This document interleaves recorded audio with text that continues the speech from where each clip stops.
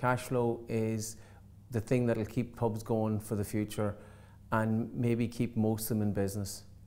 I'm not going to say it's going to keep them all, but it's going to keep some of them, like 6 months closed. And if this pandemic, COVID stays long, maybe even this time next year, like we're all on life support at this stage. Like we were the only industry that was forcibly closed. We were closed I closed on the 15th of March. I didn't reopen to the 7th of September. Like that's the guts of 6 months.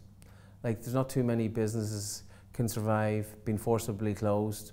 We all got restart grants, but so did the clothes shop down the street. Everybody got the same grants. There was nothing specific to the hospitality sector.